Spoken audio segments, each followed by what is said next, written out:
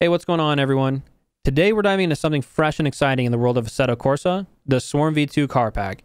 This isn't just any car pack though, it's quickly becoming the talk of the community, and I'm here to share why it might just be the best car pack yet. But before we jump in, I just got to say one quick thing. The discussion around car packs for Assetto Corsa can get pretty serious, with a lot of people having pretty strong opinions, which I totally understand. So with that in mind, I want to take a little bit different of an approach today and share not just a typical review, but a journey, and specifically my journey through IRL drifting, sim drifting, and especially my experiences with various car packs in Assetto Corsa. So with that out of the way, throughout this video, I'll be playing some footage from my Twitch stream showcasing the car pack in action on our server. If you're interested in joining in, all the links you need to hop in the streams, join in the Discord, download the car pack, or drift on our server are down in the description. And for those of you that want to get straight into the specifics, feel free to use the timestamp section in this video. Without further ado, let's get the show on the road as I take you through my personal journey and highlight why the Swarm V2 car pack is making major waves. Let's rewind a bit and dive into how I got involved in drifting on Assetto Corsa. It all started with real-life drifting back in 2016. I was hitting the track almost every month until about early 2020 when I ultimately made the decision to sell my drift car. That said, a couple years later, that familiar itch for drifting resurfaced, but this time I turned to the sim world because let's face it, it's cheaper to crash a virtual car, right? I know that's a joke, but if anyone's curious, after crashing multiple drift cars, it is in fact much cheaper. Anyway, I started out with a game some of you might know called CarX, using a Thrustmaster T300 as my wheelbase. It was fun for a while, but I soon found myself craving something more authentic, something that captured the feel of real drifting, and that's what ultimately drove my decision to jump into Assetto Corsa. Initially, I dove into the WDTS car pack, highly recommended by everyone online for its realism. And to be honest, it was a pretty rough start for me. My bad habits from CarX meant I had to practically relearn drifting from scratch, which was crazy for me because I had real life drift experience. Thanks for that, CarX. Frustrated, I had to take a break from Assetto Corsa, but when I returned, I gave the Gravy Garage pack a shot this time. Despite some criticism that the community gives it, the Gravy Garage pack was a game changer for me. It not only helped me get back to the basics and dial in my settings, but it also made drifting genuinely enjoyable. Once I felt more confident, I revisited WDTS and finally understood why it was so praised. However, it wasn't long before I felt that it lacked the punch I was looking for, even when drifting online with other people. More importantly, it didn't quite recreate that grassroots, raw, and more gritty feeling I was looking for. During a stream, I was sharing some of these thoughts, and someone suggested the Death Wish Garage Pack. It almost hit the mark, offering the extra power I was looking for, and had that similar planted feel of the WDTS car pack.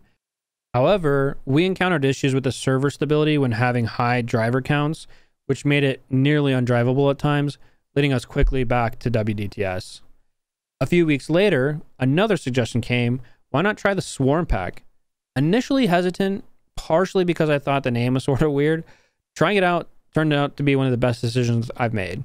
It checked all the boxes for me: power, sound, and most importantly, that raw, gritty essence that mirrored drifting on a real track. Also, just as a side note for anyone curious, Swarm actually stands for Shitty Wheels and Racing Mayhem, which is actually hilariously accurate. Now that we've dived into my journey with sim drifting, let's dissect why the Swarm V2 pack has become my go-to choice and why it might just resonate with you too. One of the standout features of the Swarm V2 pack is its dedication to recreating the real-life drifting experience. Each car is crafted not just to perform, but to embody the spirit of grassroots track days, those thrilling drift sessions with friends. It's about capturing that authentic vibe, making each drift session feel like the real one. Another important note, at the time of making this video, this pack features 22 unique cars, each with their own unique handling characteristics. This variety ensures that everyone can find a car that suits their style. This includes cars you typically see on the track like a S13, 14, 15, IS300 / Altezza, 350Z, E46, but also some less common ones like a C5 Corvette, Mustang Fox Body, and even a Holden Commodore. More than just vehicles, these cars are based on actual drift cars from the Swarm team members, adding a layer of realism and connection to the real drifting world. I also feel that sound plays a huge role in immersion, and Swarm nails this with a sound set that enhances the raw excitement of drifting. However, it's worth noting that some cars, especially those with RB engines, can be a little loud. That said, a quick tweak in the game audio settings, this can balance out and make it a non-issue. As far as grip goes, The cars in this pack strike a perfect balance between grip and maneuverability. They don't just slide around, they behave like true drift cars should, with predictable handling that mimics real-life cars.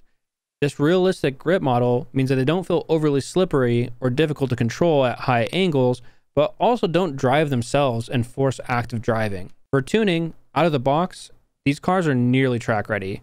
Unlike other packs where extensive tuning is necessary, in my experience, you really only need to adjust the gear ratios to fit your driving style. This accessibility makes a Swarm V2 ideal for newcomers to sim drifting, removing barriers to enjoyment and letting players focus on getting out there and sliding. Now let's talk power. Most cars within this pack have horsepower ratings in the 450-550 horsepower range, but they're also equipped with the modifications you'd expect to see in a more seasoned drift car, arguably somewhat close to cars you'd probably see in a pro spec competition.